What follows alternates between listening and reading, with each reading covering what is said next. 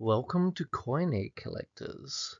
This is the new channel which is about translating Koine Greek, which is mainly going to be Biblical Greek.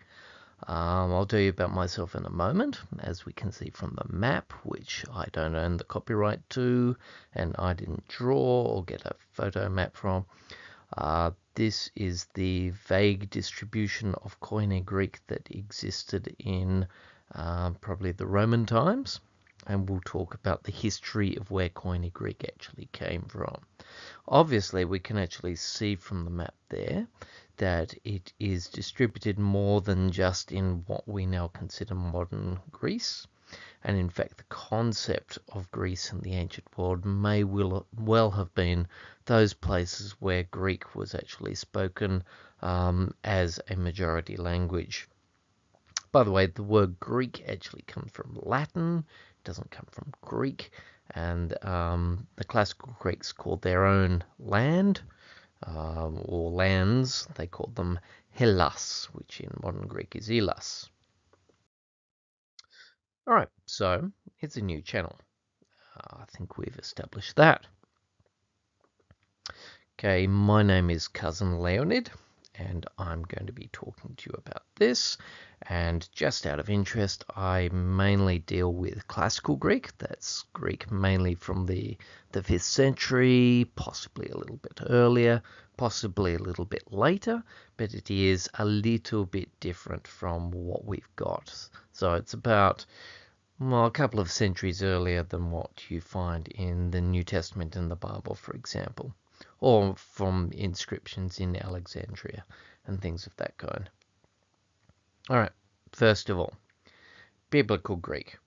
So it's also known as Alexandrian Greek or Alexandrian dialect, Hellenistic Greek, and sometimes Common Attic. So the historical reason behind this is that Alexander the Great, so in the 4th century BC, when he went and conquered the Persian Empire, which was probably as much of a surprise to him as it was to anyone else, he suddenly had this vast territory which he needed to rule, and they were invaders. They were different people. So there were Macedonians and there were Greek people in the army as well. And what happened increasingly was that as a method of controlling the places further east, but also controlling the places back in Greece, you actually took people, colonists, so people who were willing to start a new life, into the lands in the east, where they took the lands which belonged to people who were already there.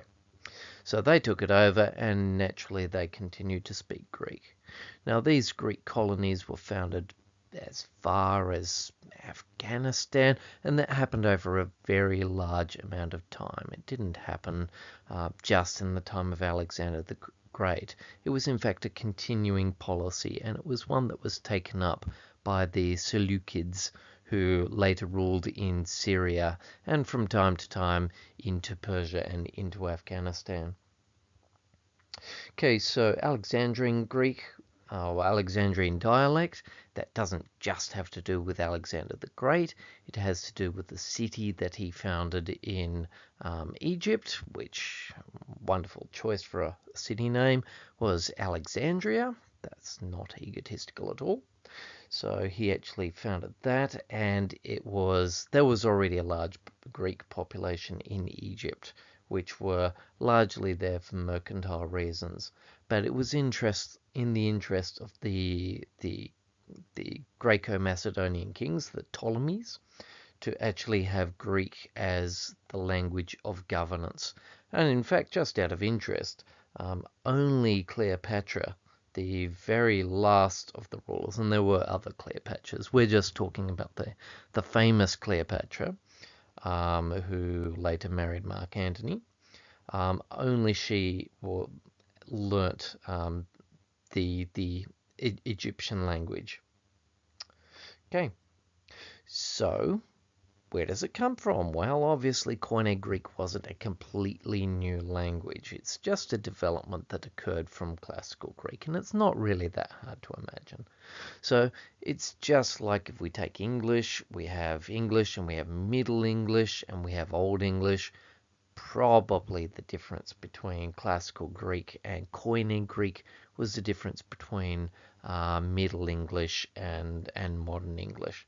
Certainly not as far back as Old English, which is very different indeed. And in fact, if we wanted to have that kind of difference, we'd probably have to go back to Linear B Greek in, say, the 14th and 13th centuries BC, which were very different indeed. But that is going to be something we're not focusing on at all. I'll leave it for a different channel. All right, so when we talk about classical Greek, we're really talking about a number of different dialects, and the main dialect was Attic Greek. When we talk about dialect, we mean people who speak the same language, but there's enough local variation to make it sometimes difficult to understand. So if we take in various ancient works, I'm thinking Aristophanes, who was an Athenian. In his texts, he often laughs at people who come from Thebes or come from Sparta because of the different way that they have of speaking. So most of the time when we're talking about classical Greek, we are talking about Attic Greek. And that would be, for example, Euripides, who wrote plays. He's dead by a long way. Xenophon, who wrote a history, a very fine history. And also people like Demosthenes, who wrote legal speeches. Now we have people in later generations, such as Plutarch, who actually write in a style which is not far off what would have been written in the 5th century, but it was considered very, very archaic.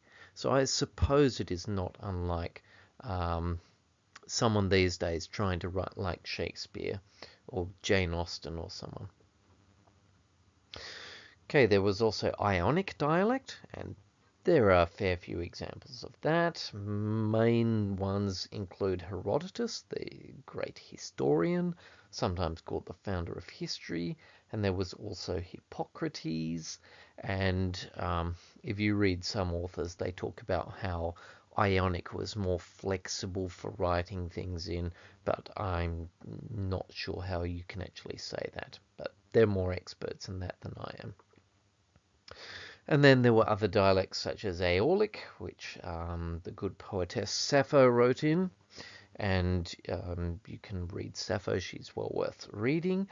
It is, however, very, very difficult for us to read if we are just trained in Attic Greek or even in Attic and Ionic Greek. Aeolic Greek is very, very different, and it's very hard to read without having a commentary and a dictionary right next to you. And the last one we mentioned there is Eleatic. So we have the philosopher Parmenides, so in the 6th century BC, and he actually came from southern Italy, what we call southern Italy. So there were Greeks who lived in southern Italy. It wasn't a single country at that time in the 6th century BC, and that is something that we can leave for another time to talk about. All right. So there is some good news. So two of the major differences between Koine Greek and classical Greek are the things which Koine Greek does not have. And I think we can actually be happy about this rather than feel disappointed. The first one is that there was no middle voice. Now I'll just explain this very briefly because we're not going to have to worry about it.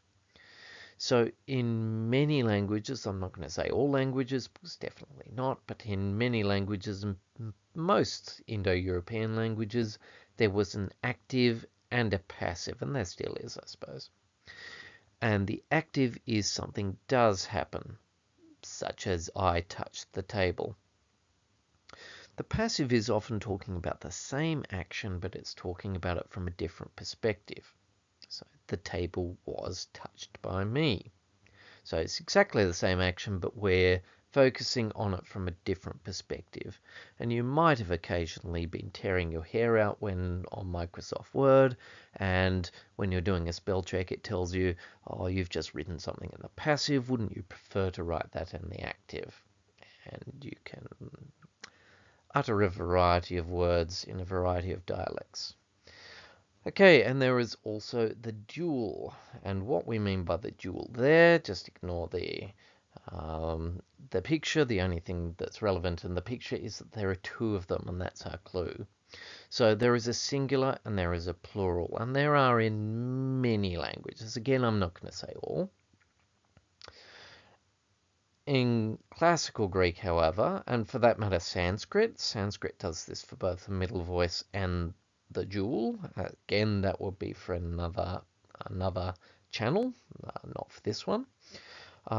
Then there are three numbers. There's a singular, there is the plural, we know those, and then there is the dual, which only refers to two of something. And that two of something has to be intimately related to each other.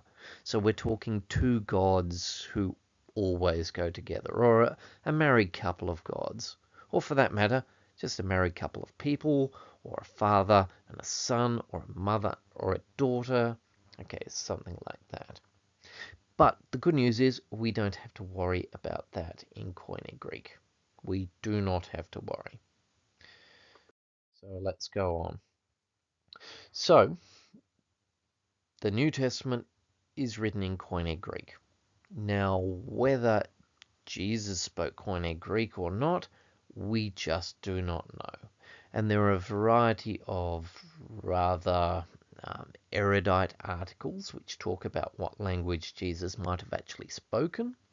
And there's some speculation he might have actually spoken Greek, because there's one passage of the New Testament which says that Jesus is not going to change one iota of the law, and we are soon going to see that iota is a letter in classical Greek, and a very small one at that. So that basically was meaning he was saying he was not going to change it at all.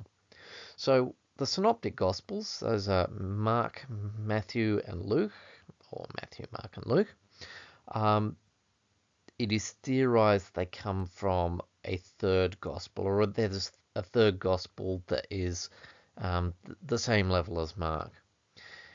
Now, Matthew, Mark, and Luke are definitely in Koine Greek, but there is a theory that can't be substantiated. We don't even know if the Q Gospel actually existed, that the Q Gospel was in some other language, perhaps Aramaic or an early form of Syriac or something of that kind. But again, that's not really going to worry us, because we're just translating what we have rather than bothering with what we don't. So it's something that will be very interesting, but until we have it, we're not going to worry about it. Alright, for the channel and this first podcast or video or whatever we call it, which by the way is in very low resolution. That's because there's not a great deal to see. I haven't got a fantastically animated 3D introduction. I haven't got a beautiful tune at the end. I did have one that I wanted to play, but it was apparently under copyright. I had considered humming a few bars of Bartok, but I was convinced not to. Right, so the ground rules for both me and you. Okay, and they're not going to be too serious. Okay, one, no agendas by me. So I'm not doing this as a Bible study.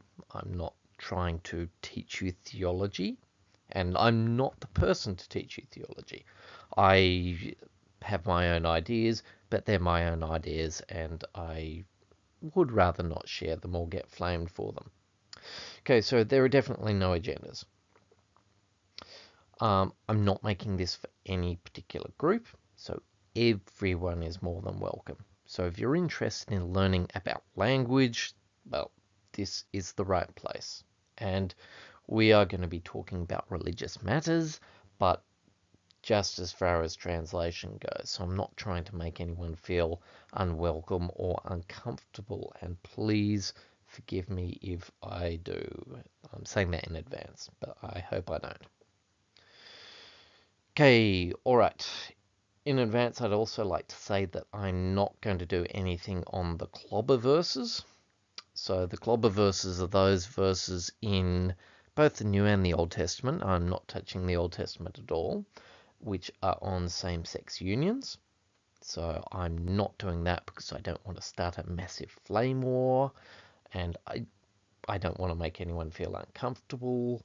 Okay, and I'm sure that you can find that in other places on the internet. And by the same token, I'm not going to read any verses about the role of women in the church. This is something that you can look at for yourselves, and there are two broad ideas about what they are. They're complementarians and the egalitarians, but you can look up that for yourselves, and they would have a summary of the Greek in both cases. All right, listen to your professors and lecturers. Okay, so if ever I say anything on these videos, podcasts, which goes against what you've been taught in class, please listen to your professors and lecturers. Okay, they are going to be marking your papers, they are going to be setting the exams, so you do not want to antagonize them by, I may say something that disagrees with them. Okay, just go with what they say. Okay, I think that would be the path of least resistance. Okay, and they have a difficult enough life, what with marking and so forth, without having some person on YouTube telling them that they're wrong, which I'm not. Okay, pronunciation. Please don't criticize mine. So, obviously I'm Australian, so if I pronounce the Greek in a way that is not to your liking, please don't flame me for that. And by the way, it is just guaranteed that if you're a speaker of modern Greek, we are going to pronounce the words differently, and I am sorry in advance for that. So I have Greek relatives, they hate my pronunciation, that is okay. I understand, but please don't bother me with comments on that.